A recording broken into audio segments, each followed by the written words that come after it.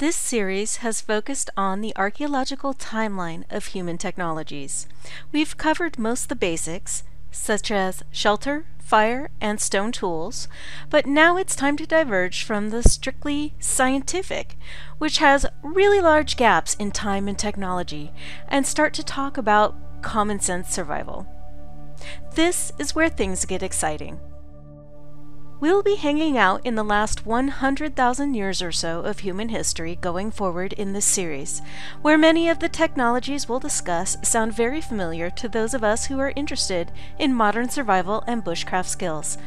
To that note, let's talk about water. When it comes to water, I don't mean existing surface water, such as lakes and rivers. I'm talking about water that you must take with you when you travel or explore. In other words, we'll be looking at not only water, but water containers. In my opinion, water containers were absolutely essential for human survival throughout the ages.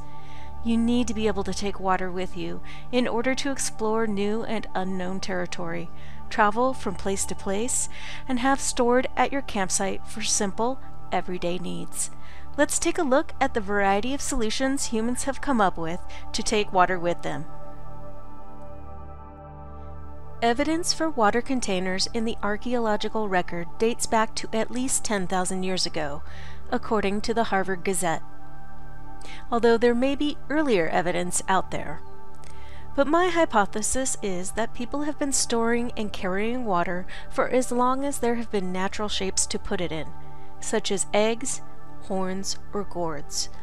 As time went on and more sophisticated technologies developed, this essential container was made from materials that needed to be created, such as leather water skins, water baskets, and terracotta jars. My hunch leads me to the conclusion that water containers evolved from simple to complex in form, but have been present for as long as humans have been on the move. In conclusion, the variety of water containers used today could be a hint at how important a task it was. It was so important that it's almost invisible to the archaeological record, but humans would not be where they are today without it. What water containers were used in the ancient past in your area? Don't forget to subscribe and then leave a comment with your answer. We'd love to hear what it is. Thank you for watching, and we'll see you on the next video.